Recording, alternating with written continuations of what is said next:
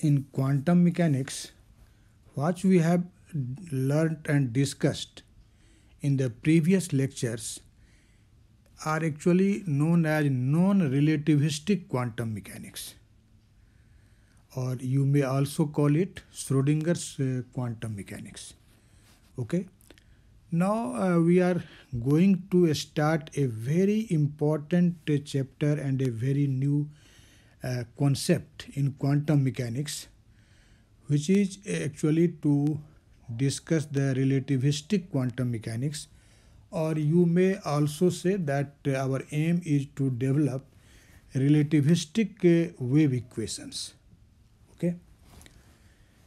So in this first lecture on this relativistic quantum mechanics, I would like to only introduce you to this chapter. In fact, why we need relativistic quantum mechanics and what was the difficulties to develop the theory of relativistic quantum mechanics, we will see in this brief introduction. And after this introductory lecture, from the next lecture we will discuss actual concept or actual relativistic wave equations in the forthcoming lecture. Okay. Actually, you know that one of the greatest unresolved problems of theoretical physics since 1925 is actually to develop a theory which is consistent with a special theory of relativity as well as quantum mechanics. Okay.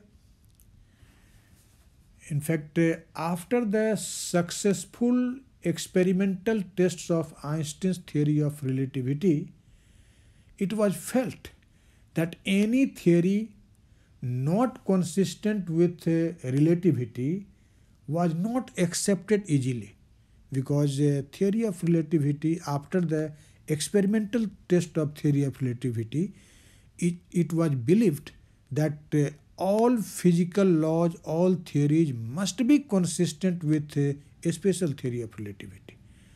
So the people also start to think that this quantum mechanics should be also consistent with the special theory of relativity.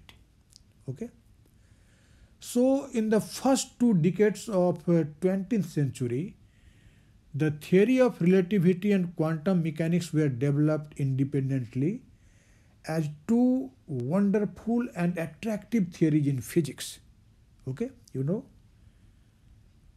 And after the advent of these two theories, continuous efforts have been made to reconcile these two theories with each other.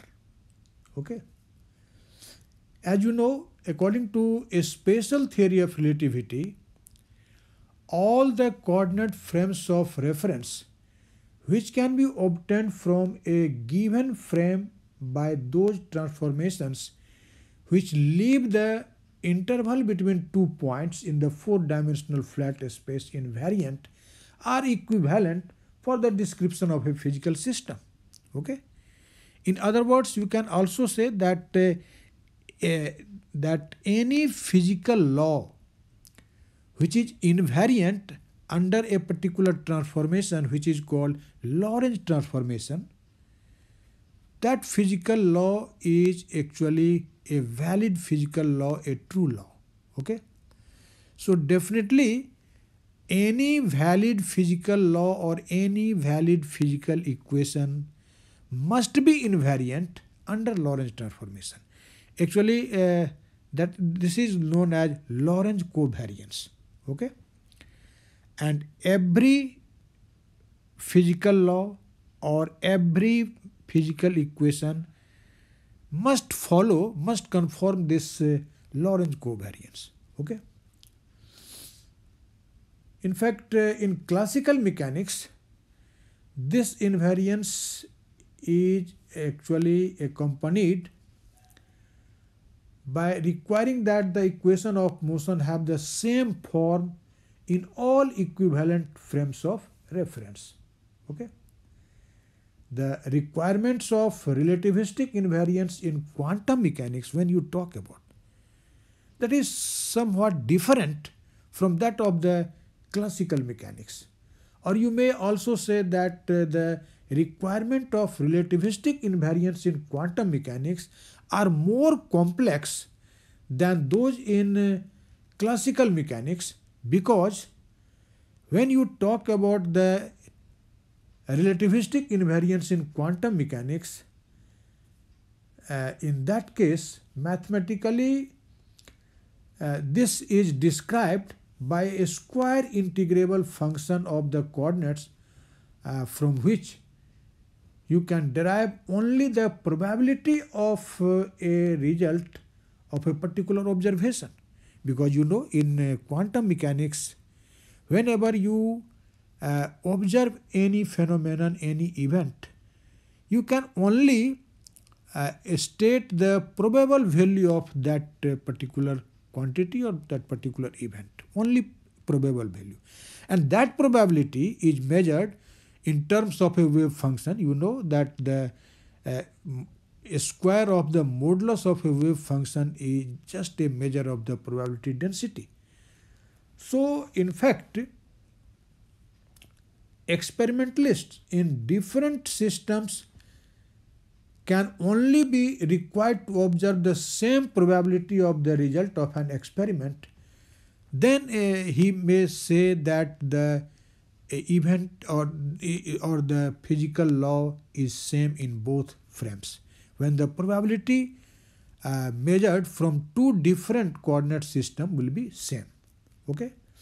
Actually, this reduces to a problem of translating the description of a physical system in terms of its wave function in one frame of reference to that in another frame, such as to preserve the probabilities. Okay. So in a nutshell, you can say that if your aim is to make the quantum mechanical theory consistent with a special theory of relativity, or you can say that if your aim is to deal with the motion of a particle in quantum mechanics whose speed is very high, whose motion is relativistic, then actually the original Schrodinger's wave equation is not sufficient, or you may say that it is not adequate to deal with such a problem of microparticle moving with the very high speed. Okay. In fact, in that condition, we need a quantum mechanical theory which will actually applicable even when the particle is in relativistic motion. But for this, that form of the equation of motion must follow the Lorentz covariance, because any valid law or any valid physical law or equation must be Lorentz covariance. As you know, this is just an essential feature of the special theory of relativity. So I have mentioned it here. You can see, if the form of physical equation or law remains unchanged under Lorentz transformation, then that equation or law is said to be invariant or covariant under Lorentz transformation. And this is an essential requirement that true physical laws must conform this covariance. Okay. But now we will see that actually the basic dynamical equations which we have actually studied till now are actually two basic laws. In quantum mechanics, you have studied Schrodinger equation. Okay, this is also called wave mechanics.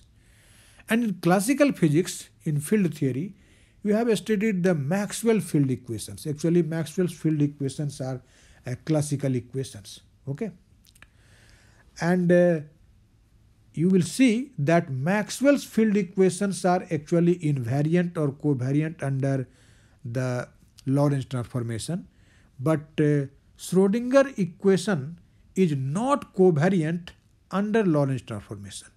We will see how we can say that this Schrodinger equation is not invariant under Lorentz transformation. You may understood it. You can see, as I have told you, that till now we have studied two types of theory. In classical theory we have studied Maxwell's field equations, and in quantum mechanics we have studied Schrodinger wave equation for the material particle. Okay, you know that there are four Schrodinger equations. The first one is del dot E, that means divergence E equal to rho by epsilon, and the second one is divergence B equal to 0, and third one is curl of E equal to minus del B by del T, and fourth one is del cross B equal to mu J plus mu epsilon del E by del T. I hope you know the meaning of each and every term here. E and B actually represent the electric and magnetic field, and this rho is the volume charge density, epsilon is permittivity of the medium, and mu is the permeability of the medium. Okay. Now you can see that these first two equations are actually the time independent equation, and the third and fourth equation is actually time dependent equation. You can see here that in third and fourth equation the space derivative and the time derivatives are present. Okay, when you say del cross E, you know this del operator means what? You can see here del means del xi plus del yj plus del zk. You can see it here. Okay, and this is just a first order operator in space. Okay, and as in RHS you can see the operator related to time, that is del t is present, and you can see that these two operators are of first order. And so if the space operator and the time operator both are of first order, then you can say that these Maxwell's equations will be covariant under Lorentz transformation. Or you can, in other words, you can say that these Maxwell's equations will conform the Lorentz transformation. Okay, why? Because according to the four-dimensional, according to a special theory of relativity, in our four-dimensional space, actually space and time coordinates are placed on the same footing. They are not independent from one another.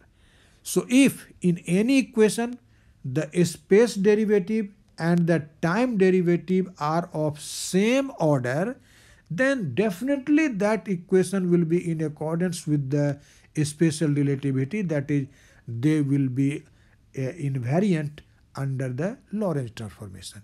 And that's why you can say, since in Maxwell's equations both the space derivative and time derivative both are of same order, that is first order, and that's why we can easily say that these Maxwell's equations are covariant or invariant under the Lorentz transformation.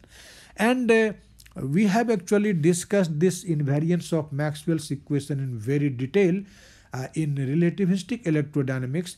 You can see the playlist of my channel relativistic electrodynamics, where you will find 12 videos, and one of the videos is related to this invariance or covariance of Maxwell's field equations under Lorentz transformation.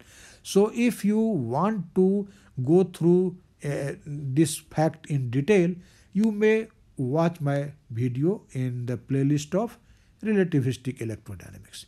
In fact, I have mentioned it here. You can see that these Maxwell's equations are Lorentz covariant because both the space derivative, that is this del is a space derivative, this is first order derivative, space derivative, and time derivative del t occur in the first order, you can see. And that's why you say that Maxwell's field equations are invariant under the Lorentz transformation. Now you know that the basic dynamical equation for dealing with the properties of microparticles in non-relativistic mechanics is a Schrodinger equation. Okay? And the time-dependent Schrodinger equation is written like this. This is H psi equal to E psi. This is actually the general form of Schrodinger equation. And if your aim is to write down the time-dependent Schrodinger equation, then this E is replaced by the operator I h bar del del t.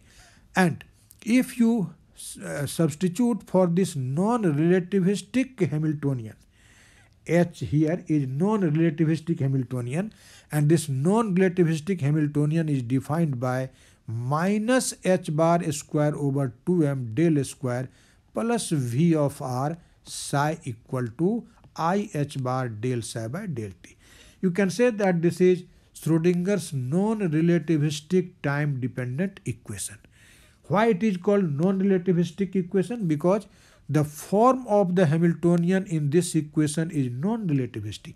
You can see my video on relativistic Hamiltonian in the playlist of classical mechanics. You will find it. But this form of Hamiltonian is non-relativistic form. So we say that this is non-relativistic time-dependent Schrodinger equation. Now see this equation seriously. You can see in this equation in RHS, the time derivative is of first order. This is just del del t. Okay? But in LHS, you can see in the expression of this non-relativistic Hamiltonian, the operator del square is present. And this del square, which is called Laplacian, is equal to del 2 by del x square plus del 2 by del y square and plus del 2 by del z square. You know it. Okay? Del 2 by del z square. Okay? So you can see that this is the space derivative of second order. When it will be operated on psi, then there will be psi, psi and psi. So this is just the space derivative of second order. So in this equation in RHS, the time derivative of first order is present, and in LHS, the space derivative of second order is present. But according to a special theory of relativity, in four-dimensional space, you cannot place the space and time at different footing. They must be placed at the same footing, and you can't differentiate between them. And so, if in any equation the space and time derivatives are of different orders, definitely that equation is not consistent with the special theory of relativity. In other words, you can say that such equation cannot be covariant or invariant under Lorentz transformation.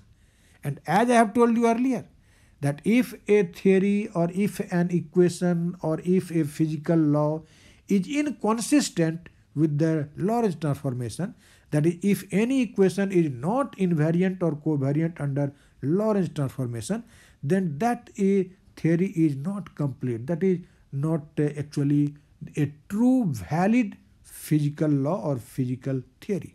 Okay.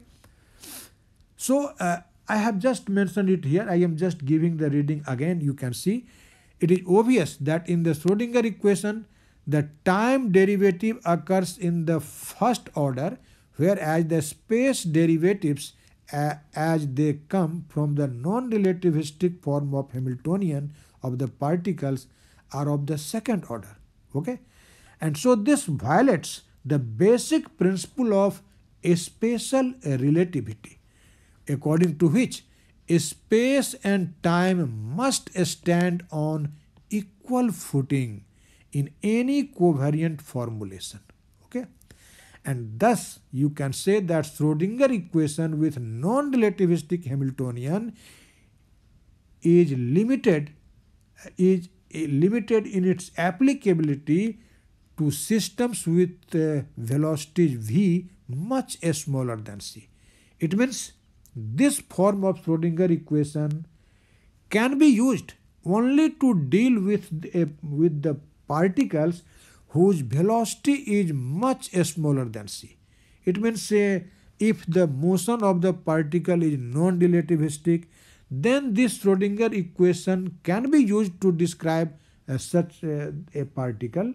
But if the velocity of the particle is high, that is if it tends to c, then this form of Schrodinger equation, which is not consistent with a special theory of relativity, or which is not actually Lorentz covariant, that cannot be used to deal with the problem of microparticle when the velocity of the microparticle is very high, which tends to c.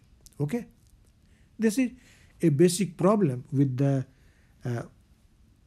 Schrodinger equation which we have studied till now. Okay, actually there is another problem too, very important problem. Actually, you know that in making a transition from non-relativistic to relativistic quantum mechanics, you must retain the principles underlying the non-relativistic theory.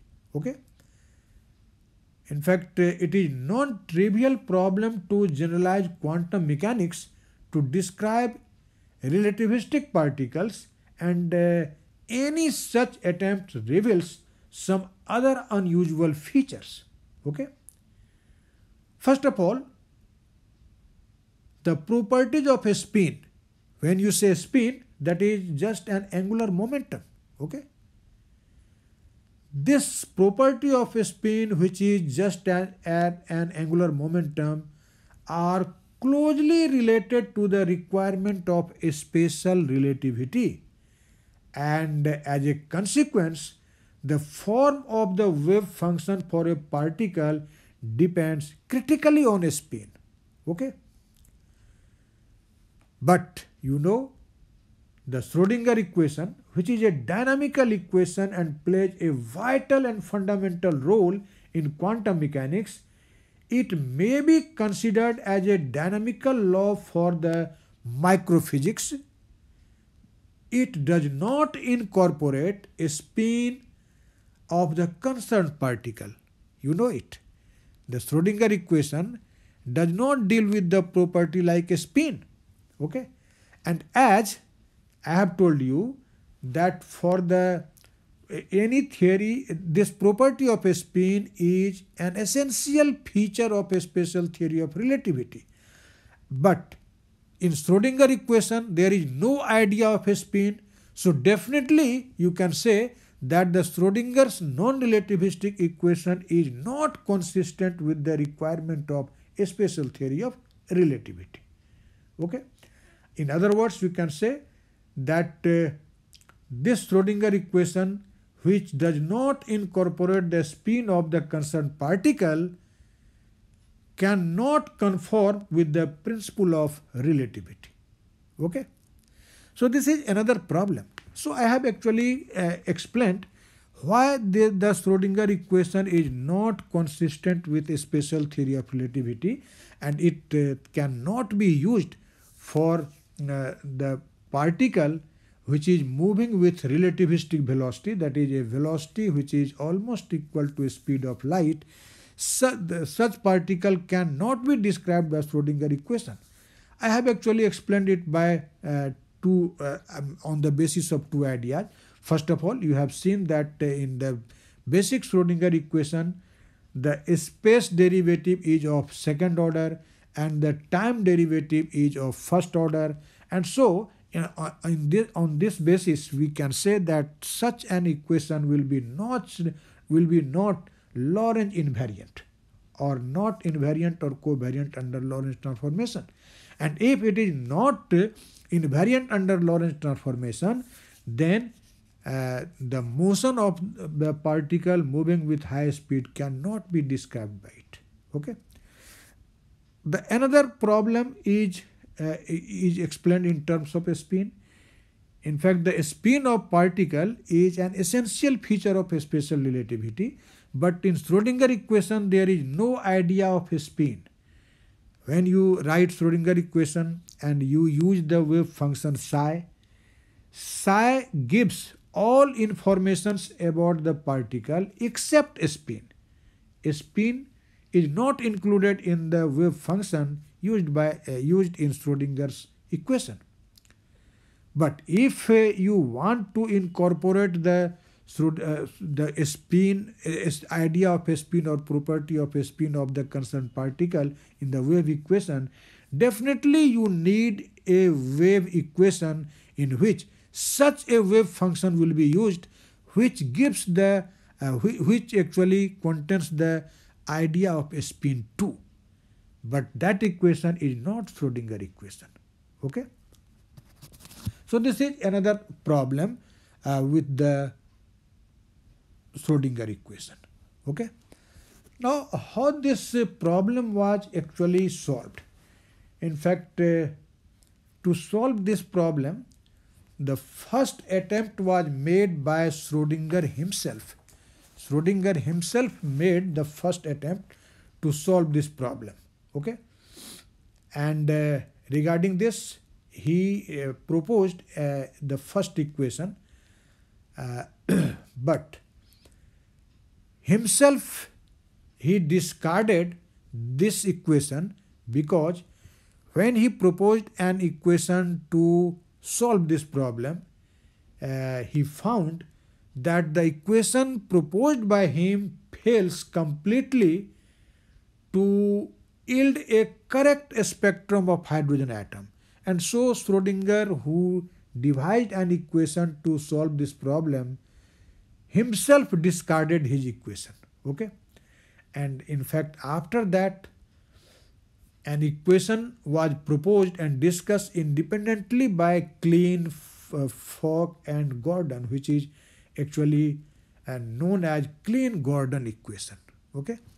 So we will deal with this problem by Klein-Gordon equation in this chapter in very detail. You will see that this Klein-Gordon equation is applicable for a spinless particle. And the another wave equation of this relativistic quantum mechanics is the very famous equation which is called actually Dirac equation. In fact, from this Dirac equation you will see the idea of a spin is included in it.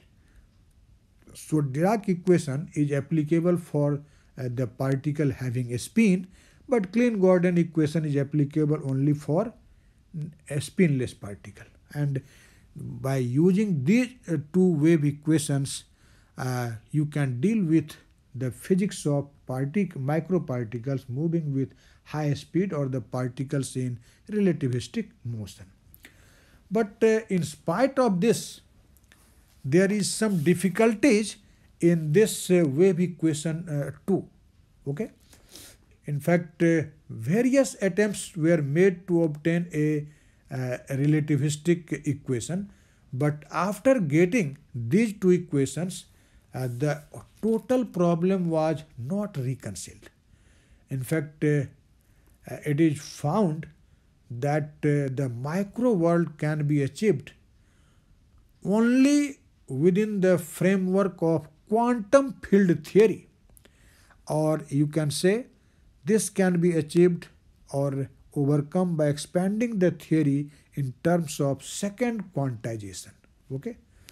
So this was just a brief account or brief introduction regarding the relativistic quantum mechanics, and now after this brief discussion, we will start our actual chapter or actual concept from the next lecture.